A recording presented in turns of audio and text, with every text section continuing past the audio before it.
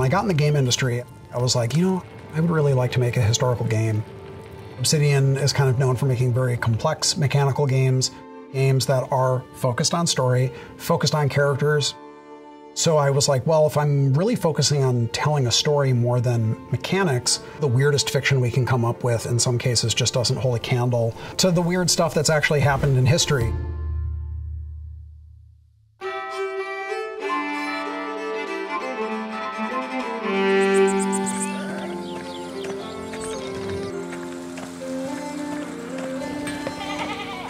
Josh picked the setting of 16th century Bavaria because there's a lot of really interesting things that are happening. It really is a story that is ultimately about changing over time with the community around it. At the heart of this community, it was very Catholic. You have the tensions between the peasantry and the abbeys. Peasants kind of losing more and more of their rights. And various pressures and challenges in the artistic space. There were technological improvements.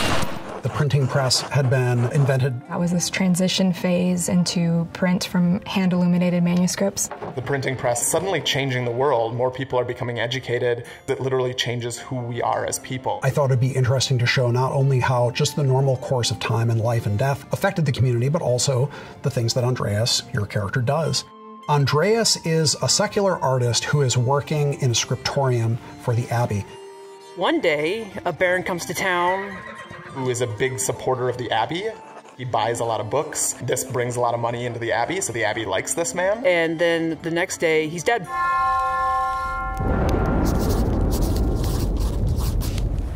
Whoops. His best friend, his mentor, Brother Piero, the murder's pinned on him, and so Andreas is like, I'm gonna find out who really did this. There's not really a trial that you see. You're being asked questions by an archdeacon who's coming and investigating. Religious arguments are used on both sides, and it becomes very complicated. Religion is extremely important in Pentiment because it was extremely important to 16th century European society. The abbey's rules and beliefs completely shapes the lives of the people who live in this setting. But it's at the time where Martin Luther was starting to sort of fan the flames of what would become the Reformation. And the printing press actually helped facilitate their communication and organization. So there was really a lot of social upheaval that happened at the time, and that's one of the reasons why I find the era really fascinating. The idea to have the game take place over 25 years largely came from my interest in showing how the changes and the choices that the player makes impact the community over longer than the typical amount of time that a game takes place in. A 25-year span in one place allows us to really dig into the lives of the people that the player touches. Passing that much time shows us kind of how the world is changing. And make the sort of choice and consequence thing that we're always throwing around when we're talking about narrative games to make that really real.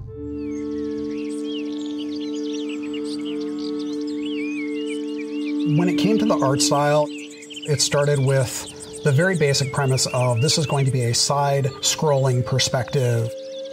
So with that in mind, I started thinking about something that would feel appropriate for the time period, and many illuminated manuscripts and woodcuts are sort of illustrated from that side view. And I was like, well, maybe we should use this.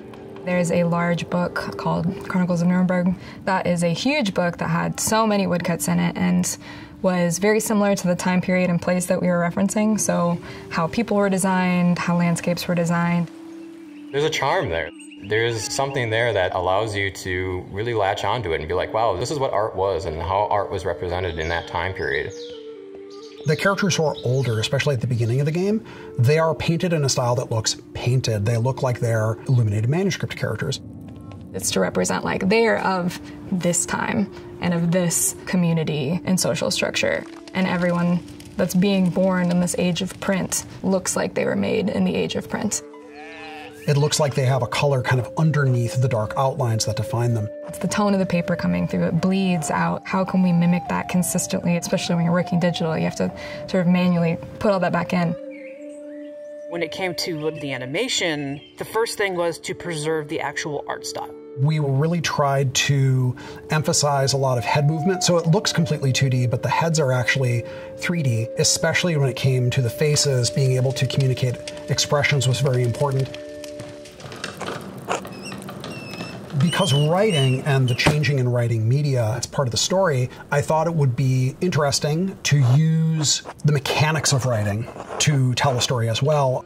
Because there is no voiceover in the game, text is the medium through which the entire story is told. The fonts that we ended up developing, I think, played a big role into giving characters different flavors of voices. When you meet a person, they'll be presented in the font of who Andreas perceives that person to be. He perceives someone as speaking from a certain perspective based on their education or their personality or whatever, but then something happens where that changes and he's like, oh wait, and then the font shifts to better reflect whoever they actually are. When it comes to animating the fonts, that's the big one that no one sees the blood, sweat, and tears going into. All of the handwritten scripts actually come in one stroke at a time. There are 5 stroked fonts in the game, and each character and every glyph has an animated stroke mask. And the reason why we put that amount of effort into it was because we wanted to have each character that we talk to feel like they're writing to us. They're talking to us.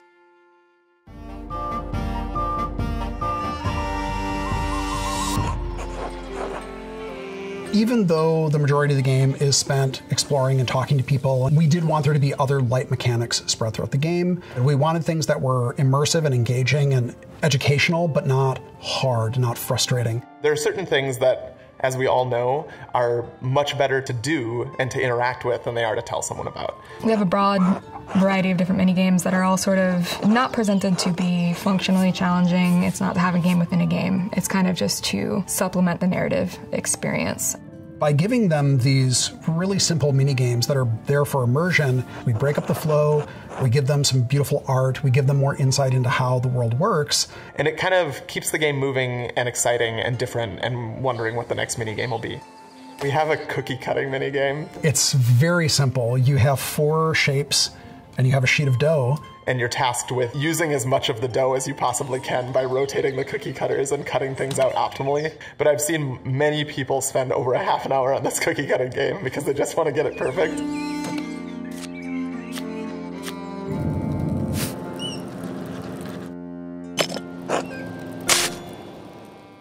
We have a couple ways of helping the player find and progress various storylines in Pentiment. The main way is the journal. It's just this really cool, evolving thing that feels like something that you, as Andreas, are filling out. It's loaded with characters you meet, it's loaded with glossary terms that you learn, so that you can go back and reference this stuff and hopefully not get too confused by our massive world with tons of characters.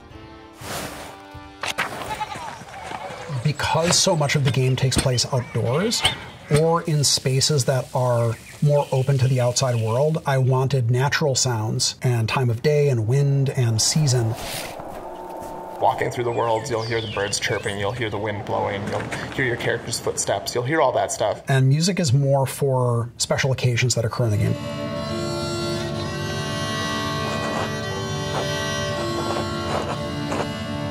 It was also really important to us that this music felt traditional. It felt like it was from the time period. It felt like we were using traditional instruments. We reached out to this group, Alchemy, that uses traditional instruments and makes music like this. They adapt historical pieces into a modern setting, or they'll change the instrumentation or the key. And we said, hey, you guys interested in making a game? And they were like, oh, that sounds cool. Yeah.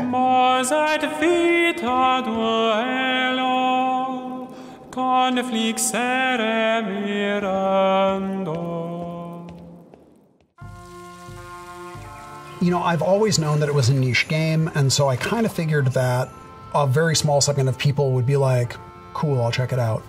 With the Gamescom demo, I was a little nervous because I'm like, are people going to play this and just be like, what is this?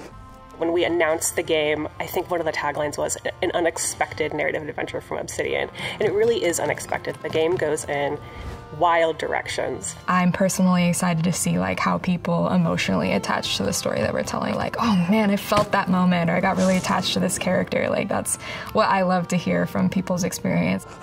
I think there really is a hunger for narrative-first games.